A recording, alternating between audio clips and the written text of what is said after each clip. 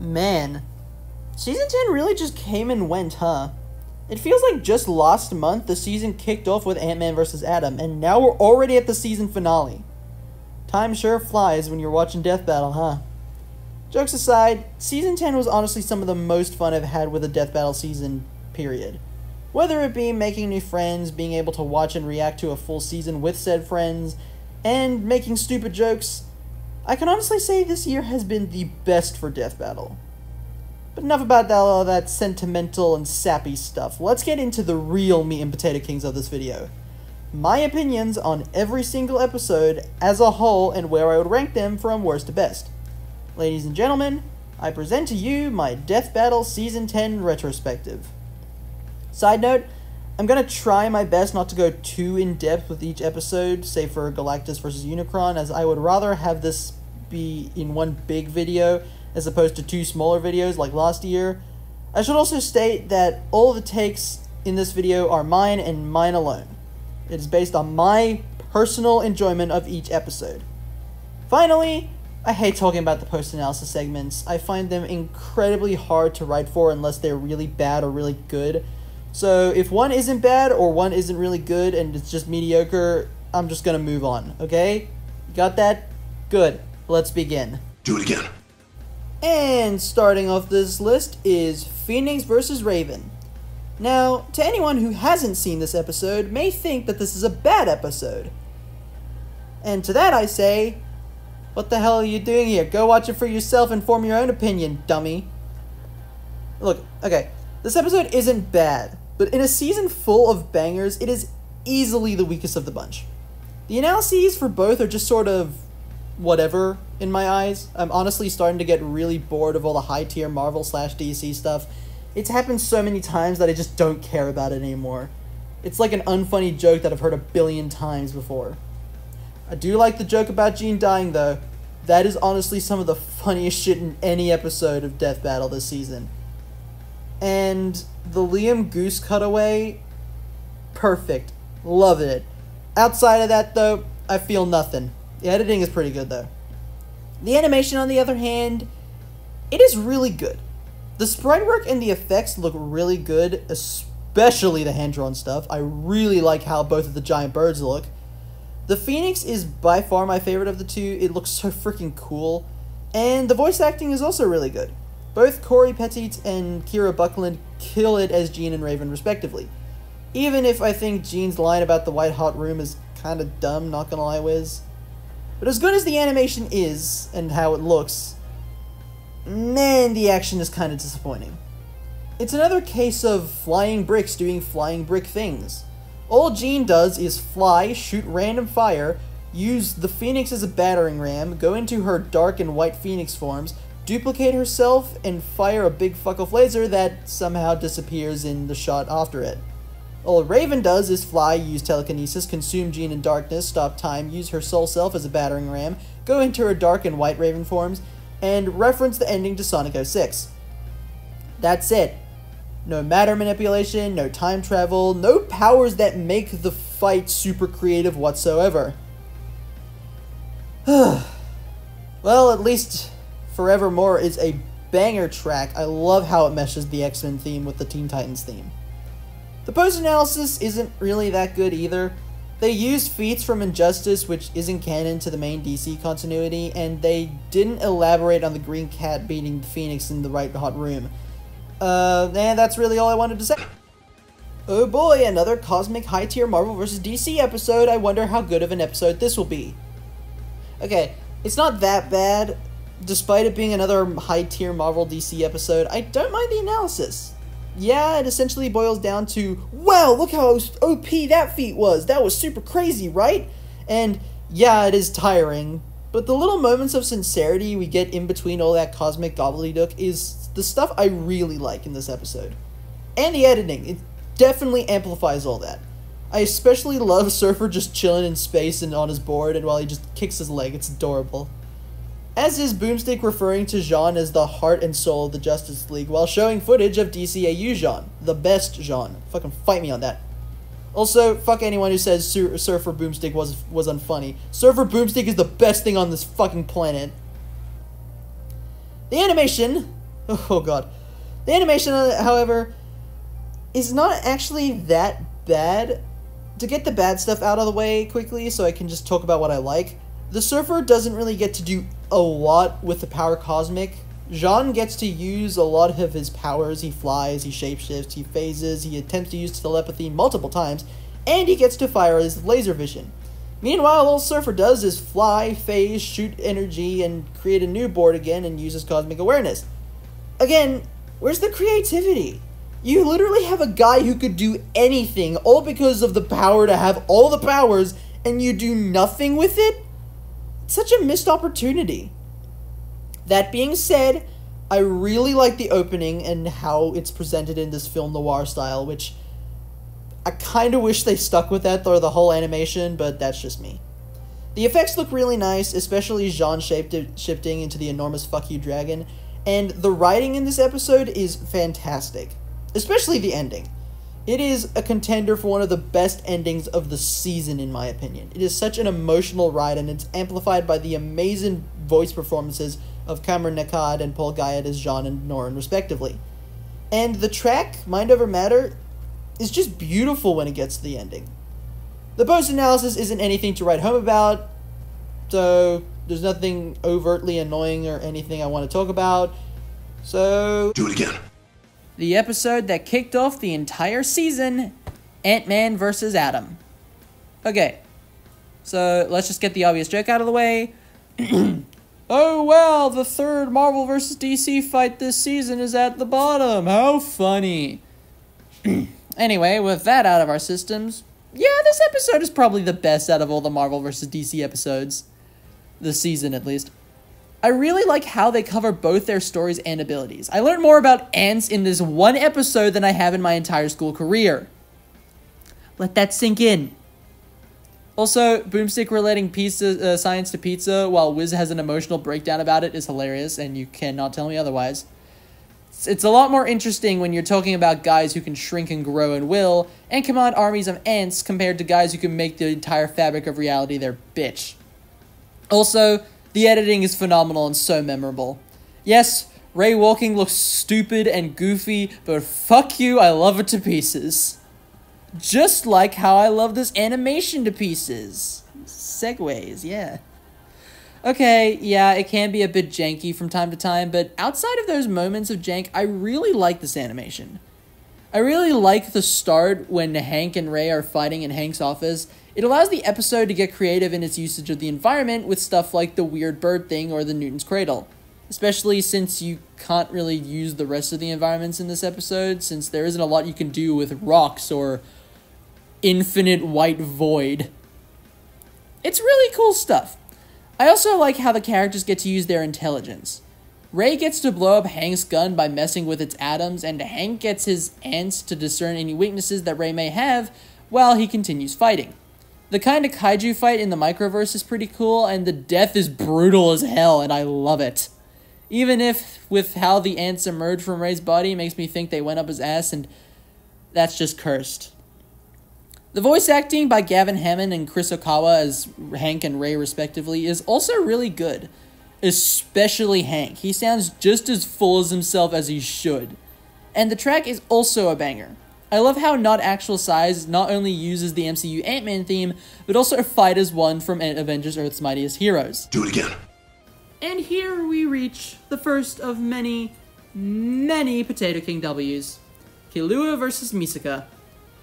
I was honestly not expecting to like this episode as much as I did, since I'm not really a Hunter x Hunter or Certain Magical Index fan. But I'll be damned, this episode is super enjoyable.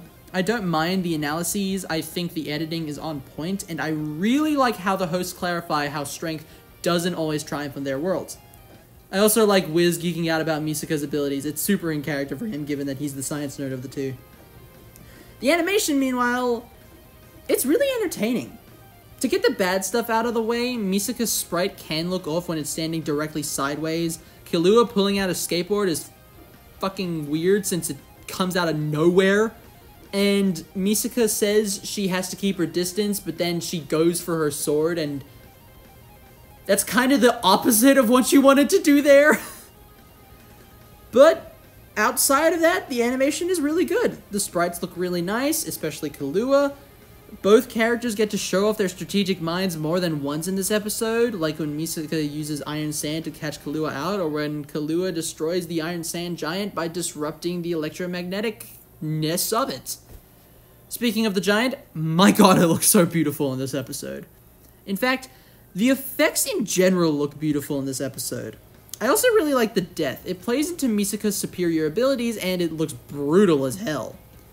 The voice acting by Giselle Fernandez and Finty Kelly as Killua and Misaka respectively is really good. And of course, Change X of X Heart is a certified banger. No, I will not change how I said it. It is fucking hilarious. Do it again. Oh boy, I think this may be the start of my hot takes, ladies and gentlemen. So, let's just rip off the band-aid in the smoothest and calmest way that I can do for Frieza vs. Megatron. Megatron's analysis sucks! Frieza's is okay, it's your standard Dragon Ball affair, so it's good at best and slightly uninteresting at worst, but Megatron's analysis... oh boy, where do I begin? Okay, so for starters, they do a shit job trying to convince us that Meg even stands a chance against Frieza. They give him one, I repeat, one calc the entire episode. The rest of his feats are either never elaborated on or given vague numbers like the Starscream flight speed feat or the Regenesis shockwave feat. The only redeeming quality about this god-awful analysis is the fact the editing and the story coverage isn't that bad. So I guess it's not god-awful, it's just awful. So naturally, the animation is really, really good. Yeah, I like this fight. Look, the only bad thing I have to say about this animation is that the smoke effect looks terrible. That's it. The rest of the fight is a certified banger. Not only do they actually find a good use for Megatron's alt mode, Prime vs. Gundam, but despite being a matchup with a pretty big size difference, I think that they actually make it work. Hell, I honestly wouldn't mind if they do more matchups like this in the future, like with Optimus vs. Superman. Even if I don't really want that happening anymore, given to the scaling issues they get for Megatron in this episode, but let's not worry about that and instead talk about something cool, really cool. The effects. My lord, this is a pretty episode. Megatron's big fuck-off tank laser looks so beautiful. Almost as beautiful as the Golden Frieza transformation. Seriously, this is a top-tier transformation and I love the sound effects. I also really love the Henry Stickmin reference. And I can't not talk about the ending. Megatron using his speech to get Frieza so pissed off to the point where he doesn't even realize the antimatter is surrounding him. Mwah. Beautiful. Love it. And then Frieza uses his energy pieces to slice Megatron to pieces. I love that as well. I just wish I could say the same for the post-analysis. It has the same problems with Megatron's analysis, only this time they relegate Frieza's potential resistance to the antimatter into the black boxes. Why? Oh well. At least Tom Schalk was the perfect choice to play Megatron. No joke, he probably has my favorite voice performance of the entire season.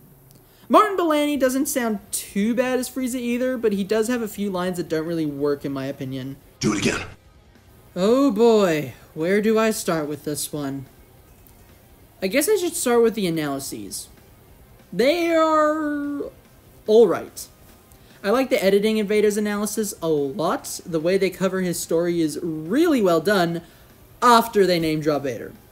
Yeah, it takes a bit of time for Vader's analysis to actually get going, but when it does, it's really good. Obito's analysis, on the other hand, is a lot better. It's basically the same, only without the pacing issues that Vader's analysis had. And it only gets better from here because this animation is awesome. I mean, what else is there to say about this animation? I guess I could start off by saying that Obito looks a bit off when compared to Vader's more realistic model, but that isn't really the episode's fault. Plus, other episodes have had similar model clashes before, and they came out great, so my main negative is already thrown out the window. Alright, what else do I say now? I really like the combat in this episode. Obito fights a lot like a ninja, mostly because he is one. rapid movement, fast strikes, the whole shebang. Meanwhile, Vader's movements are so casual, it's almost comical. I genuinely love how relaxed Vader is in this fight, and it makes the moment where he actually starts trying a lot more impactful. There is a lot of other stuff in this episode as well, like the summoning of the 10 Tails, Vader catching the tailed beast bomb, Obito recognizing what Vader has gone through, and the ending. Vader seeing Padme as his vision in the Infinite Tsukuyomi is so sad it actually makes Obito killing Vader a mercy kill. Which I like a lot, since Obito can relate to Vader what Vader has gone through. I also really like the voice acting. Jason Marnocha does a really good job with Vader, but Nicholas Andrew Louis as Obito? Okay, I gotta ask, whose decision was it to cast him as every Uchiha other than Sasuke? Because that is a good decision, because he kills it as Obito. The post-analysis is also just kind of there, so I don't really have anything to say on it. It's just kind of there. Do it again. Okay. I'm not going to beat around the bush. I was not looking forward to this episode. Yes, it was the most requested matchup, period, but my hype and desire for this episode was essentially zero. Mostly due to the fact that I feel like we should have gotten this episode way earlier than we did, but also because of the fact that I don't really give two shits about Galactus, and despite me liking Unicron and everything I've seen him in, which is like 3 pieces of Transformers media, I knew next to nothing about him prior to watching Nemesis' prediction for this episode. So not only was I going into the episode incredibly disappointed, not only do I not even care about one of the characters featured in this episode, but I have just had the worst fucking week of my entire life. I won't go into any details right now, just watch my previous video if you want to know more, but trust me, it sucked. I know a lot of you will all be like, oh, you shouldn't let outside factors affect your opinion. But here's the thing. My mood going into this was already as enthusiastic as a fucking brick wall with depression. So having these external forces constantly bending me more to see how long it will take me to break, yeah, that didn't exactly fucking help. Look, I'm going to be as fair as possible towards this episode, but I won't lie. This episode will always have a negative effect on me, regardless of anything. It could be the greatest thing in existence, but I would still think of it as the catalyst for my suffering. But I will push all these emotions aside and review the episode as if it were any other episode. Galactus analysis is very boring. The editing is really good, and the way they cover his story is not bad either, but the rest of it is just one massive snooze fest. Maybe it's just because I already don't care about the guy, but there was really nothing super interesting to me. Luckily, Unicron's analysis is much better. I really like how they treat Unicron as less of a character and more of an inevitability. They even rope themselves into the analysis by saying that they fuel Unicron's power, and that's a really cool idea. The fight, on the other hand, I like it. Not only is it a visual marvel to look at, with all the pretty lighting and effects, not only does it have some of the best sound design of the entire series, allowing both characters to really feel like they're planet, star, or even universe-sized, not only is it cool to see the Ultimate Custom Nightifier bypass the aspect ratio of the animation, allowing it to feel like it really is affecting the entire multiverse, but my god, the voice acting from both Wolf Williams as Galactus and Brent Mukai as Unicron is so good. Both of them have the perfect voices for these types of characters, these super deep, booming voices that really make them feel larger than life. And their dialogue is so poetic, I really like it. But there is one teensy-weensy itty-bitty little problem. They just punch each other in the face a bunch. Look, the fight is still really good, but let's be honest with ourselves. It's all spectacle and no substance. I mean, credit where credit is due, at least they didn't start out on a street-tier scale like with Thanos vs. Darkseid, but at the end of the day, getting no insane reality-warping, concept-destroying from Galactus versus Unicron is like getting no Christmas presents from Santa. It also has the problem where they say something in the post-analysis that directly contradicts what happens in the animation. Although I will give them props for having Galactus hide in that pocket dimension of his when Unicron possesses the Ultimate Custom Nightifier and uses its power on Galactus, which is what they say in the post-analysis, so good on them for that. So yeah, the post-analysis isn't too bad. The episode is just really good, but the boring Galactus analysis and the lack of creativity in the fight is what really holds it back for me. Do it again. This episode is a straight up 10 out of 10 for having the Satoru Gojo. Okay, being more fair and impartial, I still really like this episode. I wasn't expecting to like it this much, yet here we are a few months later, and I still think this is a banger. Both analyses are really good, even if Makuma's analysis can get pretty weird. Okay, really weird. God, this is why I probably won't ever touch Chainsaw Man. But outside of that disturbing ending to Makuma's analysis, they are both pretty good. But let's be real. The star of the show in this is the animation. By golly, it is really good. Not only does it perfectly nail the transitions from sprite to hand-drawn, which just makes the episode look so much nicer, but it also has some of the nicest looking sprites of the entire season. No joke, Gojo and especially Makima, surprisingly, they both look really good. They move fluidly, they have little to no jank in them whatsoever, and you know what? This is probably the most fun I've ever had watching a character in death battle since Wario vs. DDD. Gojo just oozes so much charm that it's hard not to love him. Whether he be chillaxing while falling or interrupting someone's movie experience, Gojo is just a joy to watch on screen. I do wish the same could be said for Makima, but to be fair, she thrives on those sort of deadpan deliveries that she gives in the episode. So, yeah. I guess if I had to pick a problem, it would probably be that the fact that from what I hear, Makima is out of character, which really does suck, but I don't mind it that much. I'm not really a Chainsaw Man fan, so But tie that together with a banger animation and a decent pair of analyses for both, you get this episode. Do it again. The very first Potato King W, the one that started it all. Chosen Undead versus the Lost Dragonborn. Oh wait, scratch that. It's actually pronounced Skyrim versus Dark Souls, despite the guys on the thumbnail being in the wrong position. Whose idea was it to make this title and thumbnail not match up whatsoever? Anyway, the analyses overall are pretty good. The editing is solid. I really like how they cover both stories, and they count how much each cheese wheel the Dragonborn carries weighs. I love this series so much, man. The fight is just as good to match as well. I love that they managed to work in the death and respawn mechanics from Dark Souls into the fight.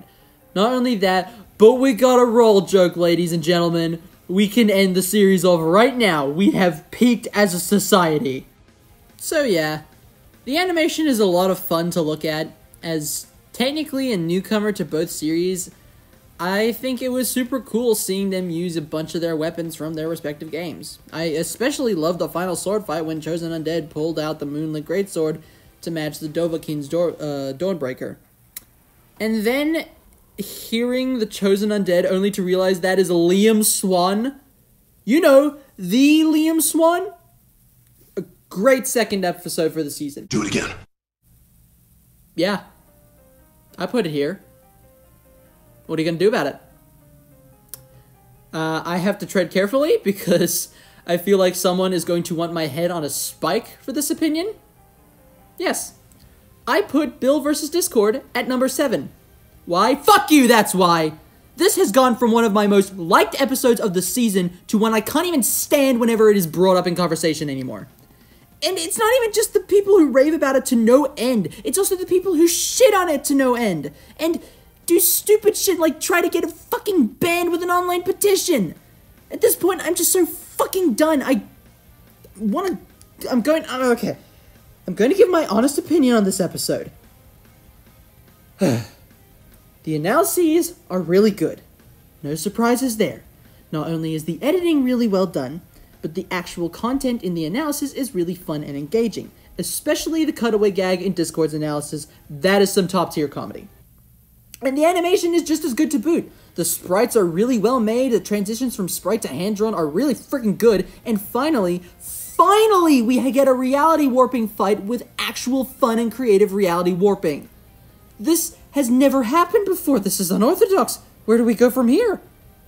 Okay, Mind-melting revelations aside, this analysis and fight are legitimately perfect, and it's only amplified by the fact that the writing is really good as well, with Discord using Bill's tunnel vision against him to save his friends. So I hear you typing away right now. If you think the fight and analysis are so perfect, why don't you like this episode as much as others? 2 words. The post-analysis. Wait, shit, that was 3. I don't like the post-analysis. I would even argue that it's bad. Yeah, I said it. They get a lot wrong in this episode. For example, they misinterpret Discord fading away as him not being able to heal his spirit from fatal wounds, when in actuality, it was because Discord was rejecting his chaotic nature as a concept of chaos and he was becoming normal. They also say that unicorn hair absorbs energy, when from what I've been told and from what I've been shown, it actually negates energy. So why the fuck did Bill get a resistance to energy absorption? They also have a bit of a double standard in the episode when they say that Bill could resist energy draining, when in actuality it was energy negation. When they mention the Wendigos in one of the black boxes, they say that because Discord has never interacted with them, he shouldn't know soul destruction spells, despite him knowing every spell. So why? And this is my personal favorite. They say that if Discord ever came back to life, the time frame would still be long enough to net Bill the W. Just completely ignoring the fact that Discord has time-traveling capabilities. There are a few more examples, but I think you get the gist of it. Despite all of that, however, I still think and consider this episode to be a huge passion project by the team to us. And, like, honestly, I can excuse some of the things they say in the post-analysis because, hey, we're all human. We make mistakes. Those could easily just be those are just, like, friggin' misconceptions. But I'm sorry. What really gets me about this episode is that so many people just fucking... It's like... There's like a two-way streak. You either love it and praise it to no end, or you hate on it for no real fucking reason. And at that point, I just don't want to talk about it. It ruins my enjoyment for an episode. Look...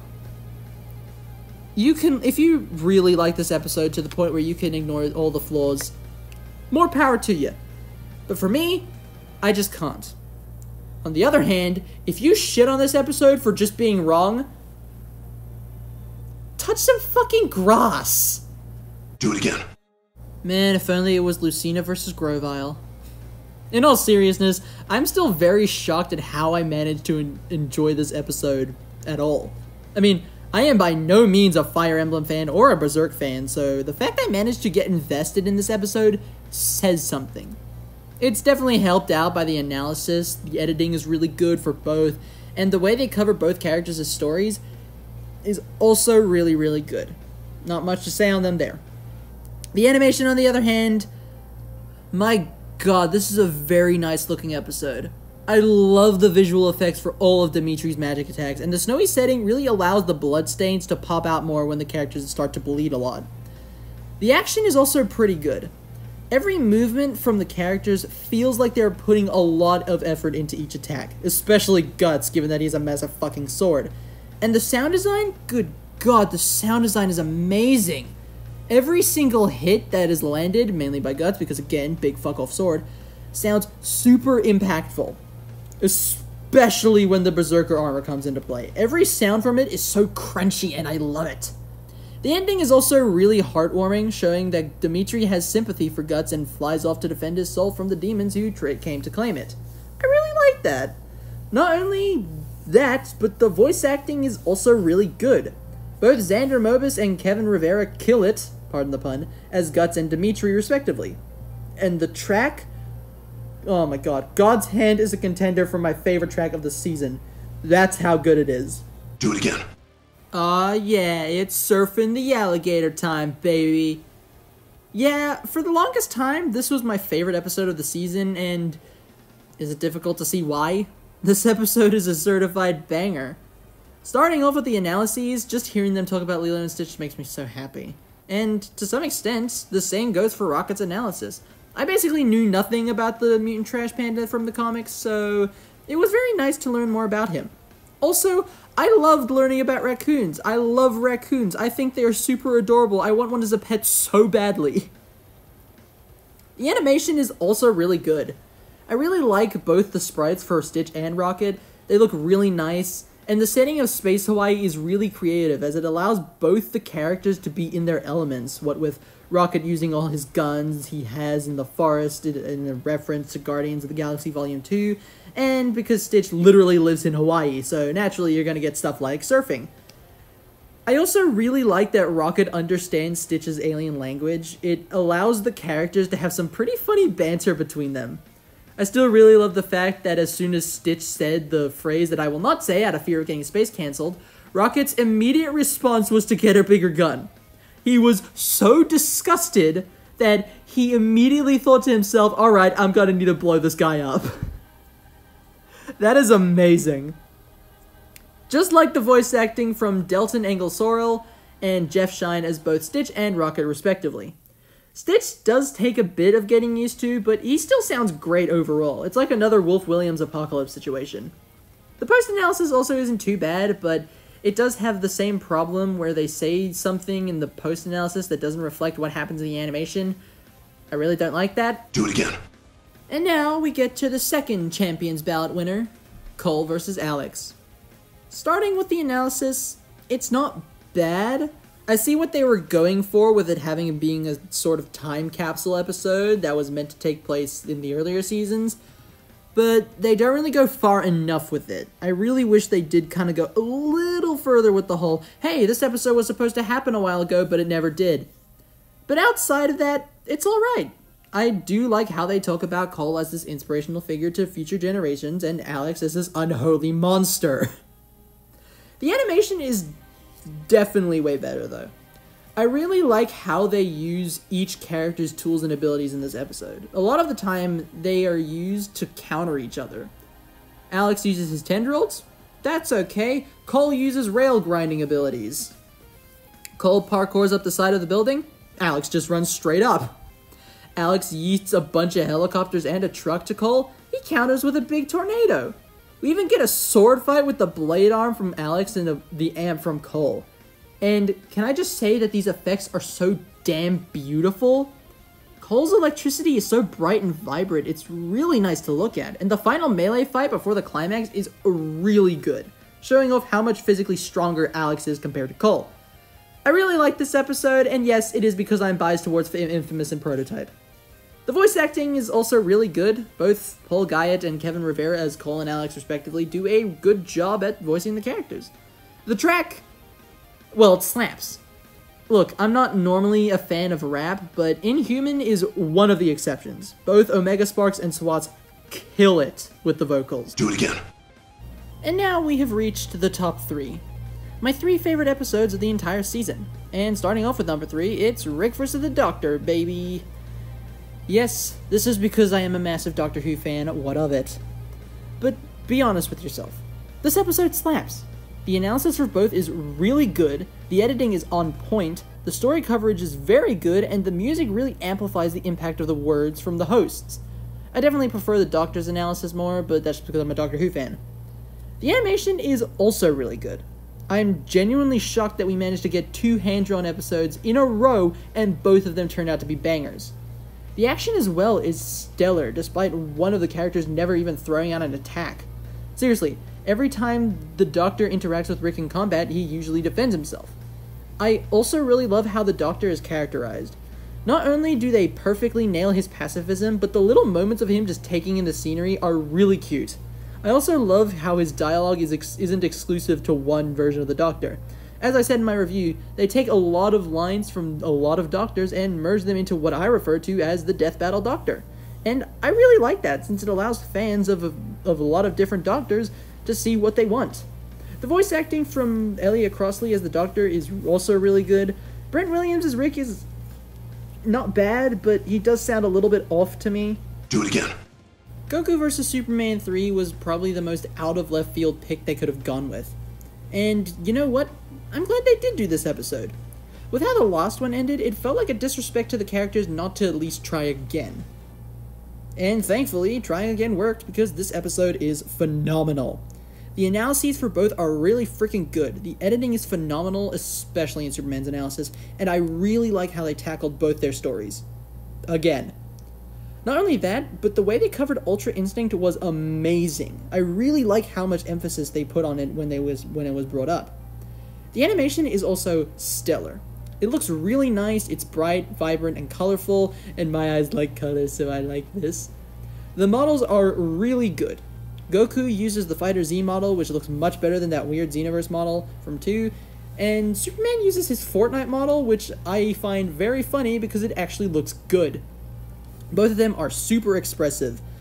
But not only is the animation visually stunning, the action is too. It's super fast paced and it lacks any noticeable jank. Plus, we get to see the 2-play rock, paper, scissors. I love that so much. And I also really like the ending with Goku firing his biggest Kamehameha yet and Superman just pushing through with his heat vision. And the final scene is so heartwarming and I love it. I guess the only real problem with the animation is that there isn't a lot of usage of their techniques and abilities.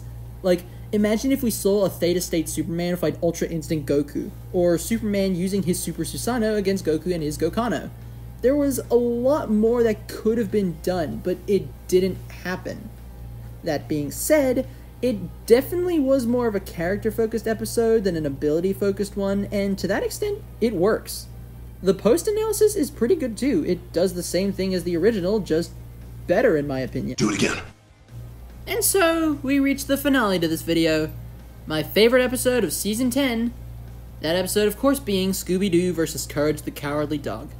And yes, it is because of my nostalgia. I grew up with both these series, so naturally I have a pretty big connection to both. But enough about all that nostalgia talk. Ugh. Let's go into why this episode is amazing.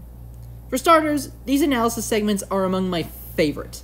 The editing is some of the best of the season, courtesy of DJ and Galaxy Video Max. Not only that, but I love how they cover the Straight Outta Nowhere crossover. It makes both analyses feel like one big complete story. And speaking of big complete stories, yeah, the animation actually has a story with Courage and Scooby alone in a haunted mansion while Eustace chases them down. And in the middle of everything, Courage and Scooby are fighting not to win, but to see which one of them has to take on Eustace.